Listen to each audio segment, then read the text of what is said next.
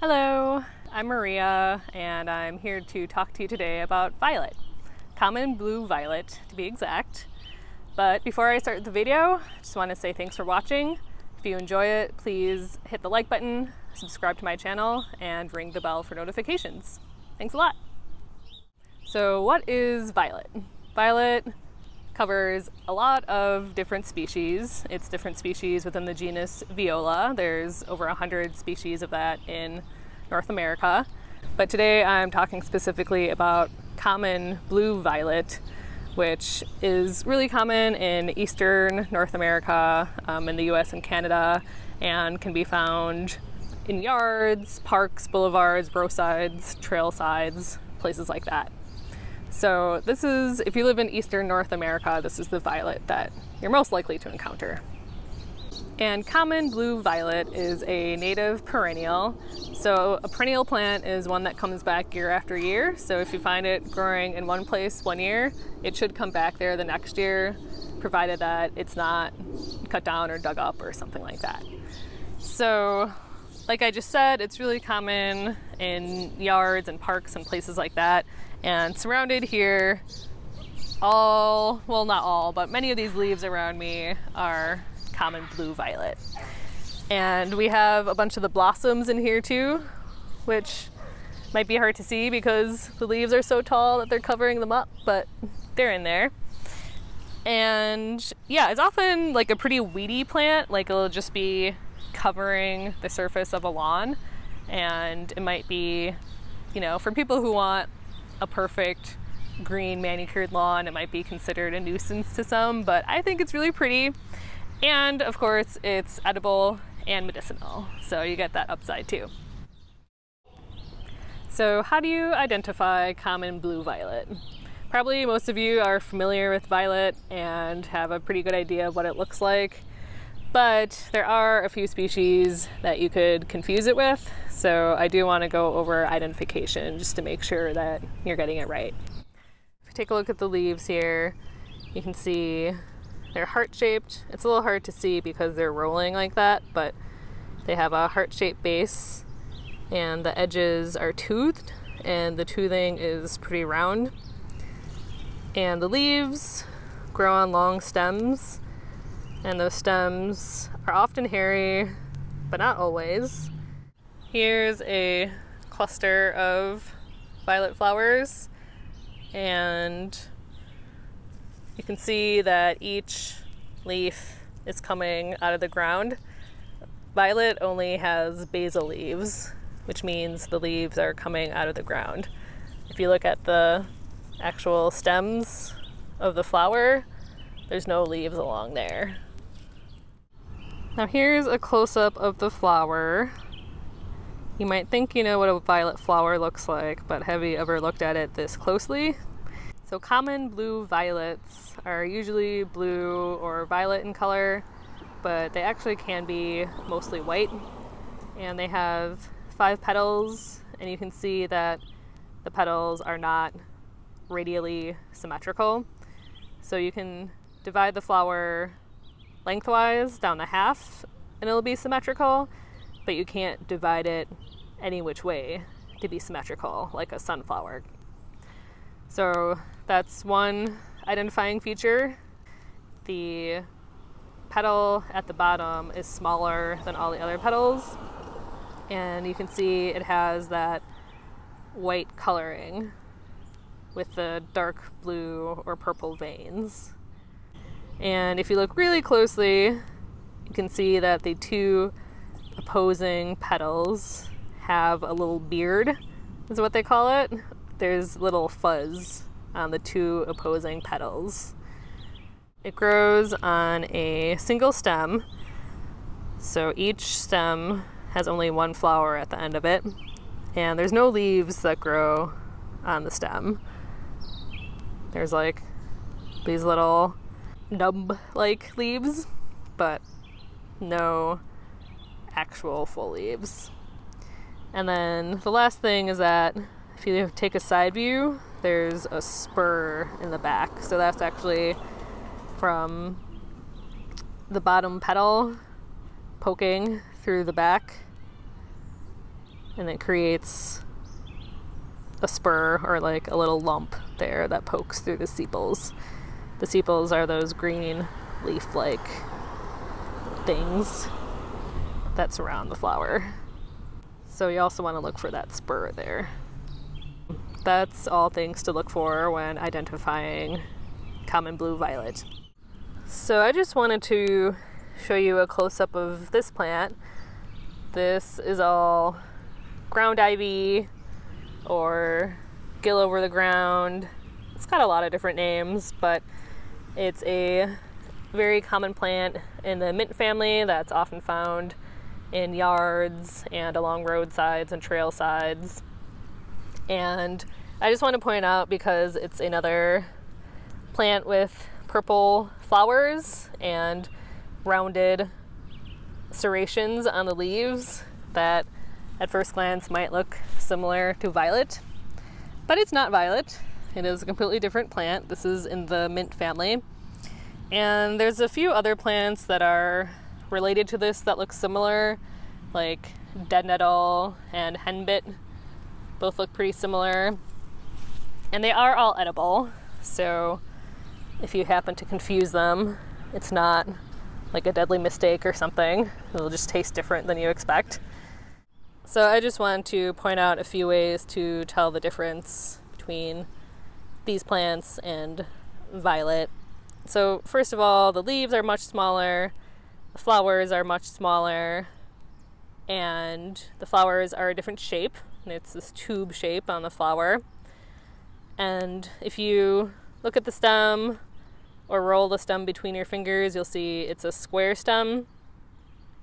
And like I said about violet, it doesn't have any leaves on the flower stem, but this is all leaves on the flower stem. So ground ivy, henbit, dead nettle, all those plants, they don't have basal leaves. It's only leaves on the stem. And the leaves are directly opposite each other. So there's one leaf that grows here on the stem and one leaf that grows directly opposite it on the other side of the stem. And if you crush this plant, it smells, I mean, it's in the mint family. It smells vaguely minty. It's pretty pungent, kind of skunky smelling, but it has a very different aroma from violet, which the leaves of violet don't really have much of a smell. So yeah, that's how you can tell them all apart. So the time of year you want to harvest violet is in the spring. So right now it's the end of May and we still have the blossoms here in Minneapolis. They come up around the beginning of May or late April, depending on the season, and they'll be around for a couple weeks or so still. So this is actually the perfect stage at which to eat violet leaves. You can see that it's light green in color, it's slightly translucent, and the rolling is a sign that it's unfurling. So that's a sign that the leaves are young. Whereas you can see some of these that have been chopped by the lawnmower are darker in color and they don't have that rolling action at the base. The leaves are best early in the spring and they come out before the flower does. And if you know of a violet patch and you've been watching it for years and you're really familiar with it, you can definitely harvest those leaves before the flower comes up. But you want to be really sure that it belongs to a violet plant, right? You don't want to be eating the wrong thing. So how do you eat a violet? Well, it's the flowers and leaf that you want to eat. You don't want to eat the roots. Those are reportedly toxic. And the leaf stem and the flower stem, some people have reported adverse reactions from eating those. So just know that, and if you do decide to eat them, just be careful. But definitely the leaves and the flowers are safe. So what do you do with these parts? Well, first of all, they're edible. They're also medicinal, which I'll get into later. What you do with the leaves, you can eat them raw, so just put them in a salad or a sandwich, or boil them into a pesto, or put them in a smoothie. They're really good like that. Or you can cook them, like steam them or saute them and eat it like a cooked green. And both ways, it's really tasty. It's got a pretty mild flavor. It doesn't have that bitterness that dandelion or some of the other wild greens do. So it's actually really good. And the flowers are also edible raw. And you might have seen them. They often decorate cakes and cookies and muffins and that kind of thing. And they're super pretty, adorning, different confections like that.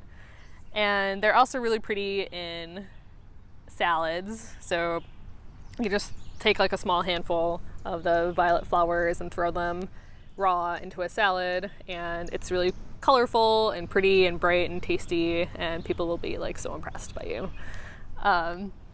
Another option is candying them, or making a jelly, or making a syrup, and you can search online for specific recipes for that, but all those are pretty simple to do. And you can also do something that's maybe a little shishi, but I think it's cool. You can take a violet flower and freeze them into ice cube trays. So you just like fill the ice cube trays with a little bit of water, like a third of the way full, and then you put one single violet flower in each of the trays, and then you fill it with water, and then you freeze it. And then when people are over at your place, you're throwing a cocktail soiree or whatever, you can pop out those ice cubes and give them to people in their drinks, and it'll just be really pretty and fancy, and people will be very, very impressed. Again, that's why I forage, just to impress people. It's no other reason. Yeah, give it a try. They're tasty. Most people enjoy the flavor of both the flowers and the leaves, and I recommend trying them out. So medicinally for violets, you also use the flowers and the leaves, and for that, usually people make a tea, or if they're using it externally, they'll make like a salve or a cream or infused oil or something like that. So the flowers and leaves are really well known, and they have a long history of being used as a respiratory treatment. So treating things like coughs and bronchitis and that kind of stuff.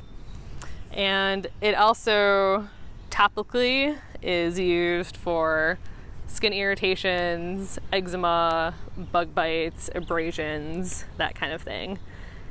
And it's got a host of other uses, including being a lymphatic cleanser, but the main two uses are as a skin ointment and as a respiratory treatment. It is safer to eat the violet leaves after the actual flowers have appeared, because that way you know for sure that it is a violet. You can use the violet flower to identify the plant. You also don't want to eat African violets. So African violets aren't actually in the genus Viola at all.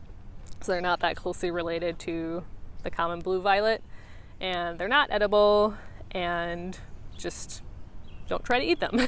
Don't assume that something with violet in the name is edible, because there are lots of plants that have violet in the common name when they're actually not in the Viola genus. And again, like this should be obvious, but don't assume that you can eat a plant just because it's purple. There's lots of plants with purple flowers.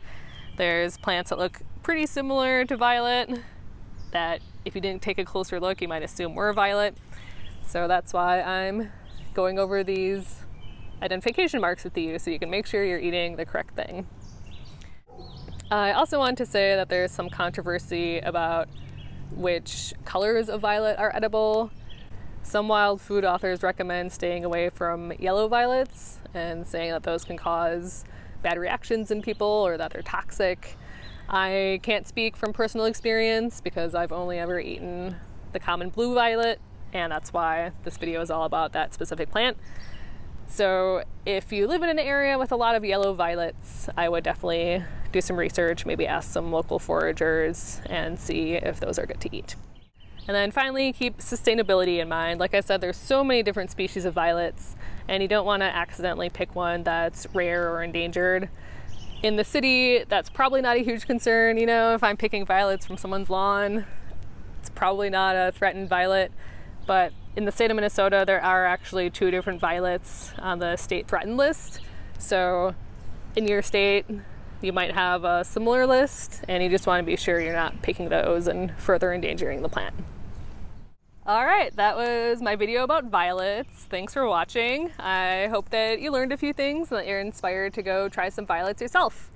If you like the video, please hit the like button, subscribe to my channel, and ring the bell for notifications. It's a great way to help me out for free. If you do happen to have a few extra dollars a month, you can swing over to my Patreon and pledge some support there. It starts at just $1 a month. And it helps me to keep producing this free informative content for you all. So either way, I hope you have a good one and happy foraging.